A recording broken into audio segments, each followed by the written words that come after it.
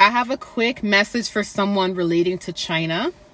I'm not sure if you live in China, if you're planning to go to China, but I want you to be very cautious of theft. See, I'm not sure if you're planning to do some type of illegal activity in China, or I'm not sure if, someone's trying to set you up. But I did see from a dream I had the other day, there was someone in China that was being framed for something. I think it's a frame. I don't feel like this person actually did it, because in the dream, she was pleading she was innocent.